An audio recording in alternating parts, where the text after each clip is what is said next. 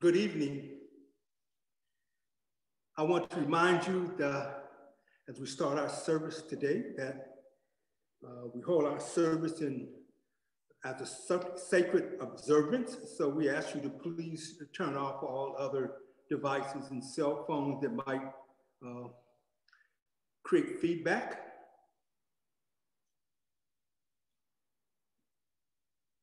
Our Lenten dialogue, we ask you to participate with us as we check and make sure we're going to unmute everyone at this time.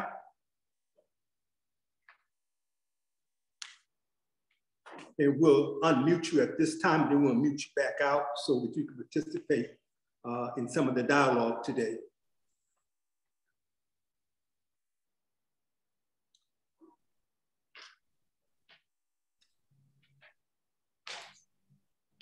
Our Lenten dialogue. I know the thoughts that I think towards you, says the Lord, thoughts of peace, not of evil, to give you a future and hope. People. For the word of God is living and active, sharper than any two-edged sword, discerning the thoughts and intentions of the heart. Let the wicked forsake their ways and their evil thoughts. Let them turn to the Lord, and he will have mercy on them, and to our God, for he will abundantly pardon. For my thoughts are not your thoughts, neither are your ways my ways, says the Lord. As the heavens are higher than the earth, so are my ways higher than your ways, and my thoughts than your thoughts. He forms the mountains, creates the wind, and reveals his thoughts to human beings. He who turns dawn to darkness and treads the high places of the earth. The Lord God Almighty is his name. I appeal to you in the name of the Lord Jesus Christ, that all you agree with one another, so that you may be perfectly united in deeds and thoughts. Let us know the Lord our God and serve him with a perfect heart and with a willing mind. For the Lord searches all hearts and understands the imaginations of the thoughts.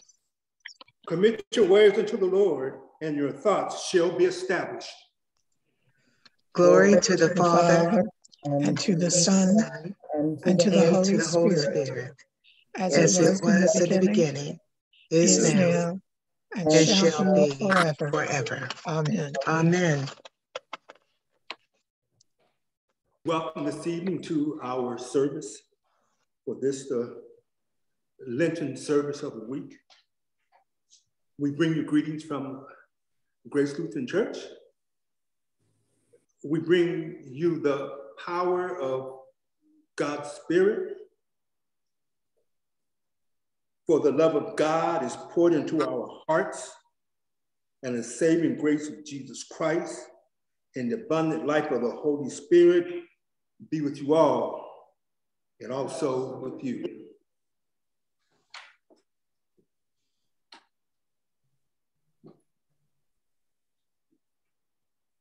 The Old Testament reading, Joel in chapter 2.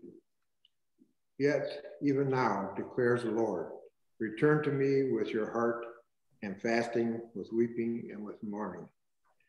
And rend your hearts and not your garments. Return to the Lord, your God, for he is gracious and merciful. Show no anger and accountable and steadfast love. And he relents over disaster. Who knows whether he will not turn and relent and leave a blessing behind him, a grain offering and a drink offering to the Lord, your God. Blow the trumpet to Zion and consecrate the feast and call a solemn assembly. Gather the people, consecrate the congregation, assemble the elders, gather the children, even nursing infants. Let the bridegroom leave his room and the bride her chamber. Between the vestibule and the altar, let the priest the minister of the Lord, weep and say, spare your people, O Lord, and make me not your reproach.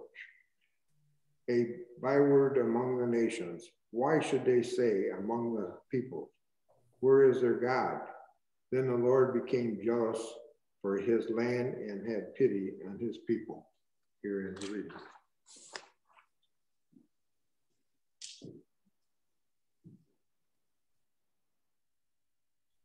Let's pray for the whole people of God in Christ Jesus and all people according to their needs. Lord, in your mercy. This time we want to say, especially we want to pray for Ukraine, we want to pray for America, we want to pray for Great Britain, we pray for all people everywhere as we cope with those things that this world is preventing us to at this time. Let us pray. Oh God, rich in mercy, full of kindness, out of your great love, raise up us from sin and death. Make us alive together with Christ. Write your words upon our hearts and restoring us the image of your love, that by your Spirit, our way of life may become the way of Christ, to whom we pray and have hope. Amen. Amen. Don't have to read about gospel lesson.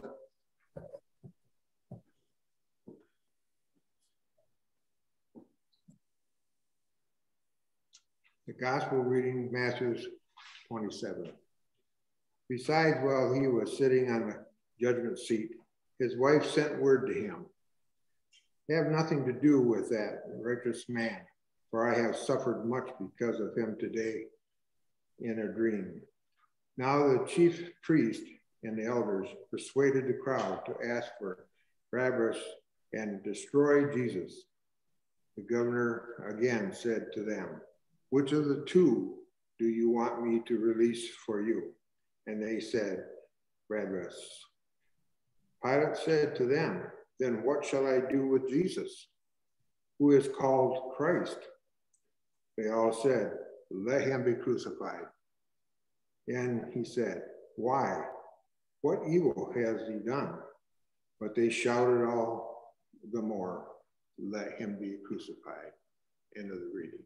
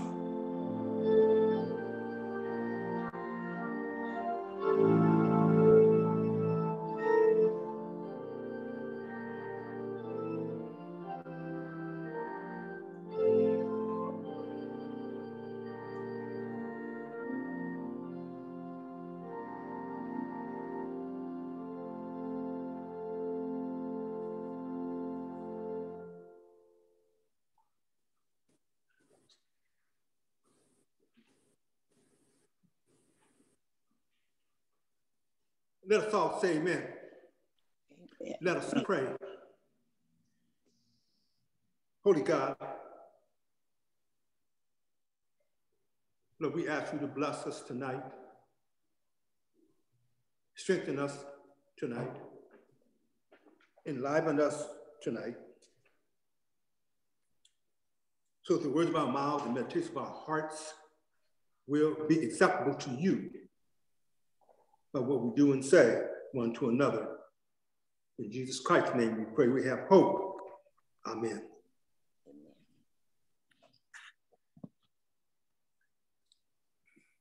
I want to share with you this evening that you might share with me and your thoughts.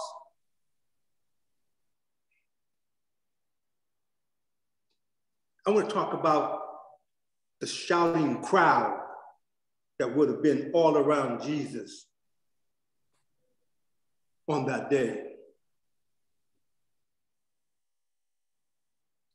Listen to a portion of the scripture that we might focus. Meanwhile, the chief priests and elders persuaded the crowd to ask for the release of Barabbas so as to have Jesus put to death. So when Pilate asked, "Which of the two do you wish me to release to you?" they said, "Barabbas." And Pilate said, "Well then, what am I to do with Jesus called the Messiah?" The crowd with one voice answered, "Crucify him, crucify him, crucify him." Pilate said, "Why? What harm has he done?" They shouted louder, "Crucify him, crucify him, crucify him."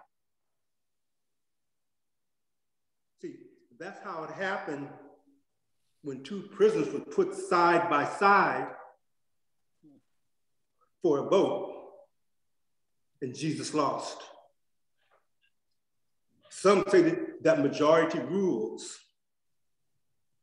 So then if the majority is for it, it must be right, right? It seems as if it was safer for Pilate to go along with the crowd than to take a stand on principles. And we know he washed his hands, or tried to, of the whole thing.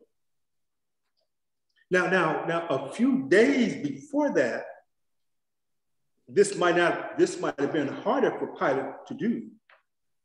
See, that's when the processional moved through the streets of Jerusalem and the crowd went wild with excitement, shouting, "Hosanna to the Son of David, Hosanna in the highest."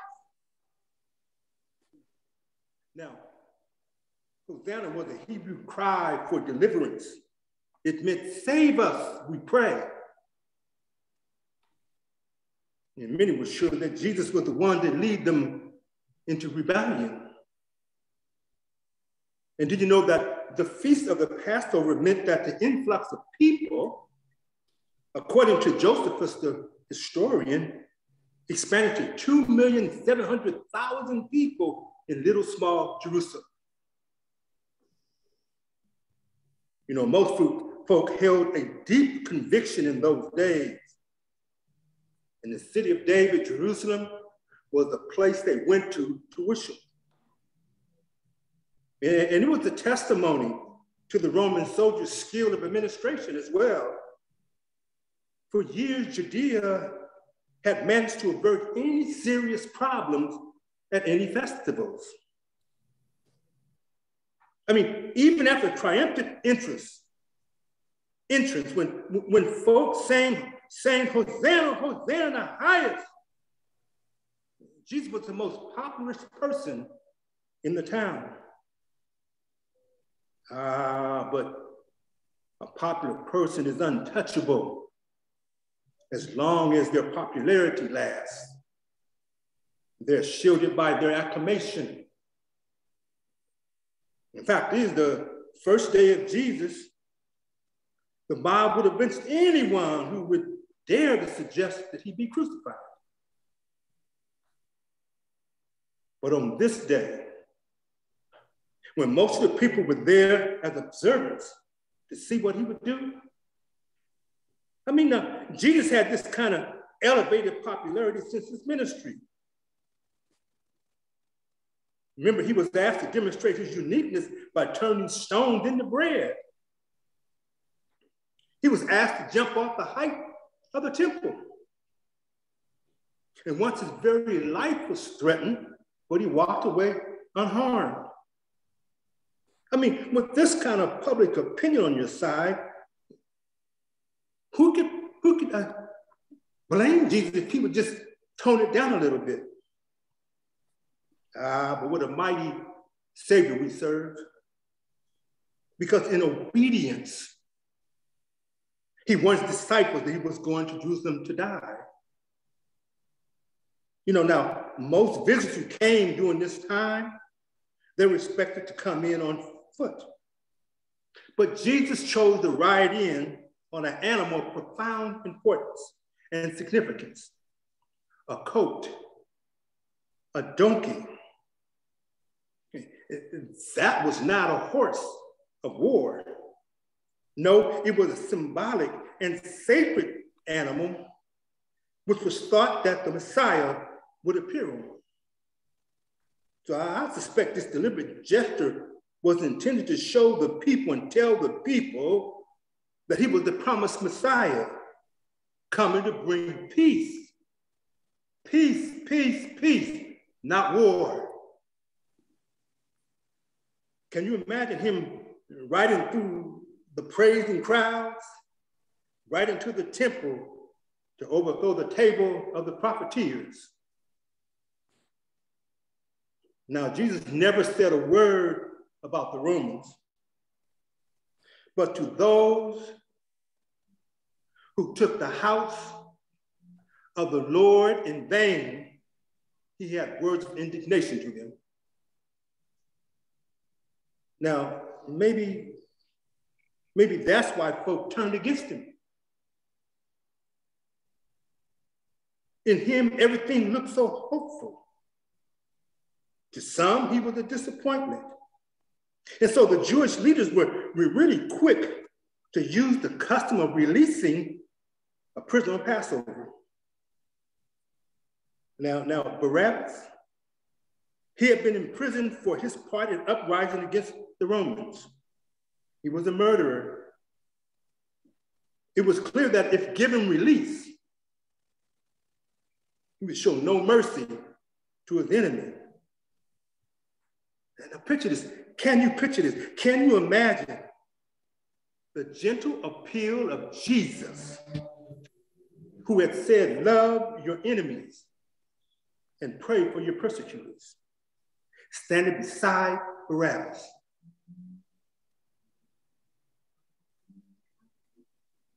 Then what am I to do with Jesus? Pilate asked. Give us Barabbas, they shouted. And with one loud voice, they said, crucify him, crucify him. Now, you know, and I know crowd behavior is fascinating. It's a fascinating thing, and we have experienced more crowd action than any previous generation within the last year or so.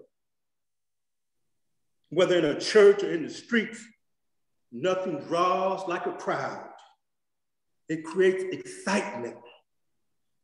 A large congregation is inspiring to both the worshiper and the preacher. We have to ask, what have churches done with crowds they once had years past? And what we need to do to get crowds to return is today's challenge. And I'm convinced, brothers and sisters, that sometimes churchgoers do not understand how much their absence curtails the witness of the congregation. But a crowd guarantees a measure of certain success. But on frequent occasions, the minority is not always silent. But I pray that we will keep in our prayers, in your prayers, the people of Ukraine and those in Russia who dare to ask why and what of this war. My, how quickly hopes and dreams can evaporate. For sure it was a crowd, like every crowd, prone to idleness that sent Jesus to the cross. You see, the gospel tells us that Jesus was frequently in crowds. He spoke in the midst of great crowds with compassion. He showed the capacity even and the leadership even by organizing thousands and thousands of people so that everyone got fed on a mountainside. On one occasion, Jesus saw a great crowd and his heart went out to them because they were sheep. They looked like sheep without a shepherd. I'll say to you tonight that his understanding was the same then as now. It's the same as when he heard the shouts of crucify him, crucify him, crucify him, that his heart went out to those who were irresponsible in that crowd. So our Lord prayed for forgiveness for ignorance. And what about us in our day and age? It seems like to me that people are beginning to care more than ever about what they regard as evil in today's world. People are venting the shame they feel. People are sick of so-called justified wars. People are sick of nuclear stockpiling. People are sick of racial injustice, of hate and inequity. People are sick of unequal pay for women. People are sick of division between have and have-nots. People are sick of pollution of land and sea and the atmosphere. And most of all, people are sick of the pollution of minds by verbal and literal bigotry. So I stopped by to tell you that we who live and worship on this side of the cross, that the Christ of God has the same compassion for you and for me as he had for that crowd that day. In spite of our progress towards peace and racial harmony and social justice, we're still finding it hard to love individuals. I am praying that our world does not become increasingly more impersonal and insensitive. Nowhere is an individual more lonely than in a crowd. You know, I was thinking, who could tell the amount of loneliness in a crowd during the lunch hour at a restaurant? And then I thought about something. Jesus can. Even over a shouting crowd, Jesus knows our loneliness. And once when a woman touched his cloak, his disciples thought it was odd that he should even ask, who touched me? But it was different, for her touch was of great need and urgency. It was in a crowd that he noticed a man sitting up in a tree. He heard the cry and the plea of a leopard far off, a blind man by the road, and all the other times. Why could he see? Why could he respond? Because he was the Christ of God. And he never would let a person get lost in a crowd or shrink from his responsibility. I just wanted to tell you, as we get closer to our salvation, whether in a city, on a road, on the lake, at home, or in a village, Jesus can hear your call over and beyond the shouts of the crowd. Whether they're derogatory, cruel, or insensitive, the Lord was and is the only one who can, who could, who will love them, love you, and all who call upon his name. On that night, they gave the verdict against him, yet he went all the way to save them and to save you. You know what? He did all without saying a mumbling word. What a mighty Lord we serve. Amen.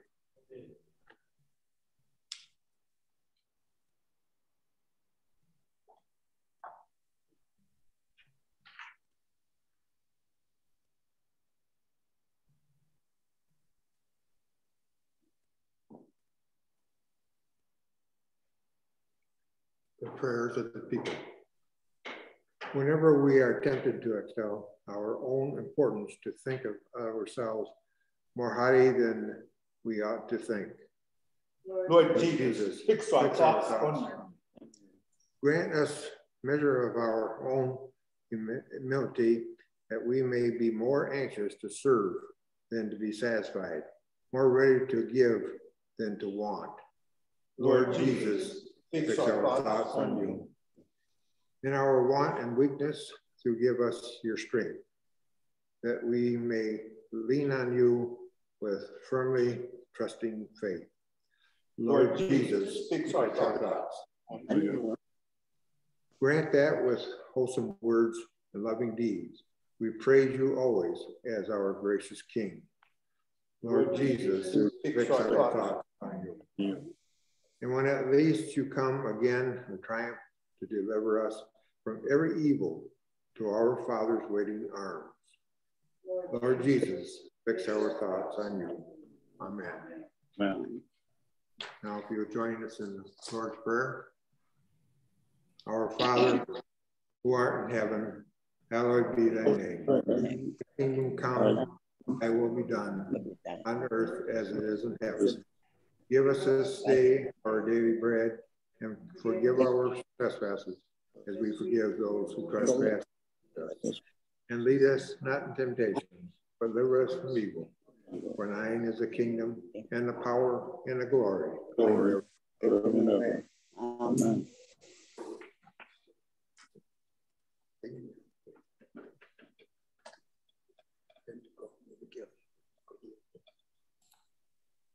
Then I will extol the Lord at times. His praise will always be on my lips. My soul will host the Lord. Let the field hear and rejoice. Glorify the Lord with me. Let us exalt his name together. I sought the Lord, he answered me. He delivered me from my fears. This poor man called, and the Lord heard him. He saved him out of all his trouble. Praise the Lord, O my soul, all my inmost being. Praise his holy name. Praise the Lord, O my soul, and forget not all his benefits. He forgives all my sins and heals my diseases. He redeems my life from the pit and crowns me with love and compassion. The Lord is compassionate and gracious, slow to anger, abounding to love. He will not always accuse, nor will he harbor his anger forever. He does not treat us as our sins deserve or repay us according to our inequalities. For as high as the heavens are above the earth, so great is his love for those who fear him. As far as the east is from the west, as far as he removed our transgressions from us. How can I repay the Lord for all the goodness to me? I will lift up the cup of salvation and call on the name of the Lord. I will sacrifice my thanks offering to you and call on the name of the Lord. I will fulfill my vows to the Lord in the presence of all his people, in the courts of the house of the Lord, in your midst, O Jerusalem. Amazing grace.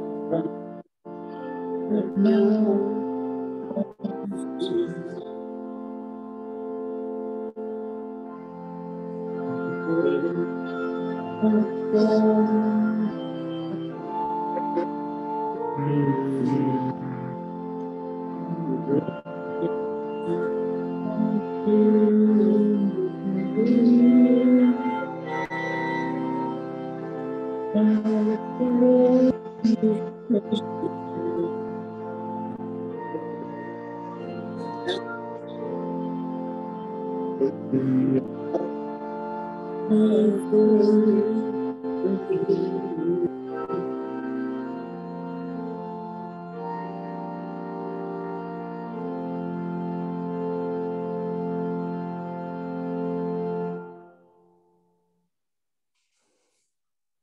want to thank you for this evening and ask you to take a moment and say hey to one another. You can unmute and say hi and welcome each other. And we invite you to know that we worship on Sunday morning at 10 o'clock. We invite you to come and be here with us and share that time with us.